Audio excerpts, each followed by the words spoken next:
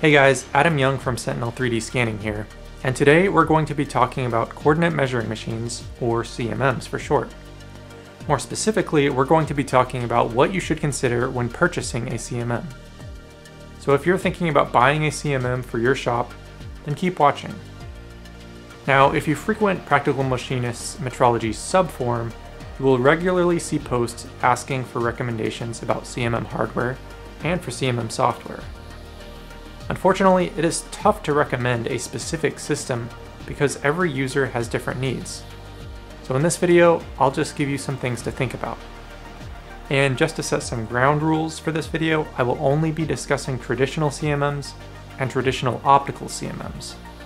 There are a lot of other CMM-like measurement tools out there, but this video would be way too long if I focused on every type of inspection tool capable of measuring 3D coordinates. Let's get started. The first thing I would consider when purchasing a CMM is what type of sensors you will need. Although most probably think of tactile probes when they think about CMMs, manufacturers actually offer a wide variety of sensors that can be mounted on CMMs. Starting off with sensors that contact the part, or tactile sensors, we have touch trigger probes.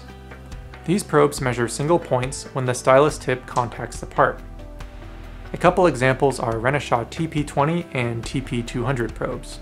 Scanning probes also measure single points by coming into contact with the part, but are also capable of dragging a stylus across the surfaces in order to measure points continuously.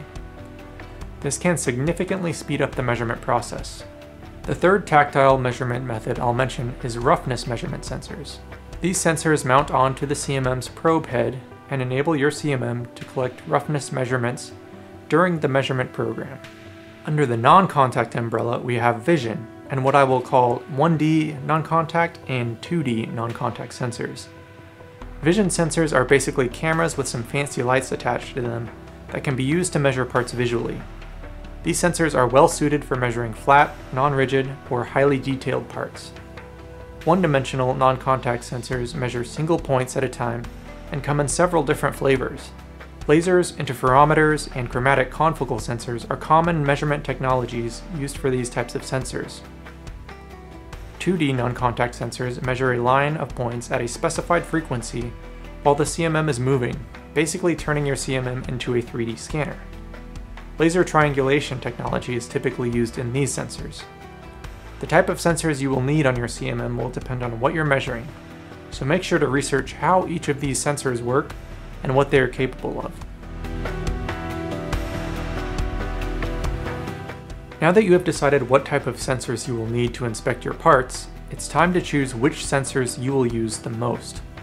This will help you decide whether to buy a touch-based system or a vision-based system. Touch-based systems are called CMMs, or multi-sensor CMMs if coming with additional sensor types. These systems are typically recognized by their granite stages and tactile probes.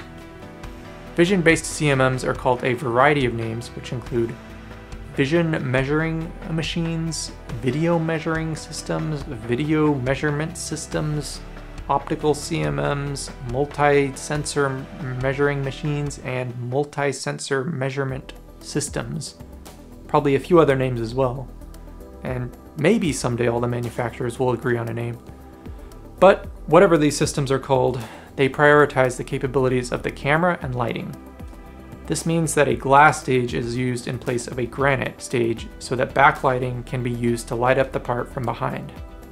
It also means that the camera will be this primary sensor type, while tactile sensors are typically more of an add-on. If you're going to be measuring a lot of flat or non-rigid parts, you might want to go for a vision-based system. Otherwise, just go for a touch-based CMM. The next decision I would make is whether you need a manual or a DCC CMM. Manual CMMs are exactly what they sound like. They are CMMs that are moved manually by an operator to collect measurement data. DCC, or direct computer-controlled CMMs, on the other hand, feature motorized axes and are automatically moved using a joystick or commands from the software. The only situation I can think of where I would personally recommend a manual CMM is if you plan to use it sparingly, and only to measure a couple of parts. If you're measuring more than a few parts, writing a measurement program for a DCC CMM will end up being a lot more efficient in the long run. Something you will notice when you're shopping for CMMs is that the measuring volume of the system is typically included in the name. For example, Mitutoyo Krista Apex V776, Zeiss O-Inspect 543, and Hexagon Global Touch 775. As you can see, the numbers in all of these names correspond with the volumes that can be measured by these systems. I would recommend purchasing a CMM with a larger measuring volume than you think you need. For instance, if you're thinking you need a 500mm square measuring volume, consider purchasing a 750mm square measuring volume instead. Once you begin using the system, you will probably be glad that you did. One reason for this is because the sensors you select may limit the effective measuring volume of your system. Let's say that you are purchasing a CMM with a Renishaw PH10 articulating probe head. When the probe head is rotated 90 degrees, the measuring volume in X and/or Y will be limited more than it was when it was completely vertical, especially if you are using a long stylus. Another measuring volume limiter are probe racks. This common accessory makes stylus and module changes much easier, but will permanently consume some of your machine's measuring volume.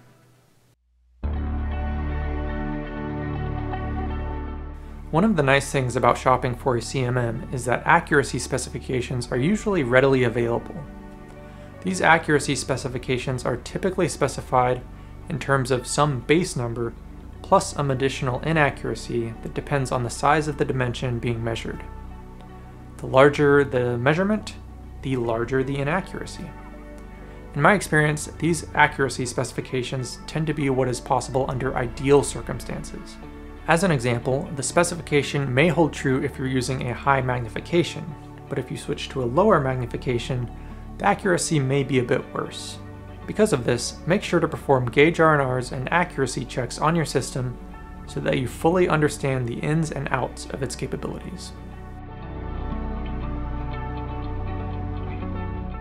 If you've already made decisions on all of the considerations we've discussed thus far, then it's possible that the decision of software has already been made for you. But if the hardware you've chosen hasn't limited your software choices, this is a decision you should not take lightly. As I've discussed in a previous video, you need to choose software for both data acquisition and data analysis. In both categories, you can go with first-party software from the manufacturer or third-party software from another company. For creating and running inspection programs, you will need acquisition software. It may be a better decision to go with first-party software for these tasks, especially if you have some additional sensors installed on the machine. Third-party software may offer a better, more intuitive workflow and the ability to only use one software across many different brands of machines, but it may not work with certain sensors. For evaluating GD&T and generating reports, you will need analysis software. One option is to use your acquisition software to do this, but in general, third-party applications do tend to provide better reporting capabilities. Also, if you took my advice from earlier on in the video, hopefully you have spent a considerable amount of time using the machine by the time you're finalizing your software decision. If your machine's hardware was great, but the software not so much, then check out some of the third-party offerings to see if you like them better.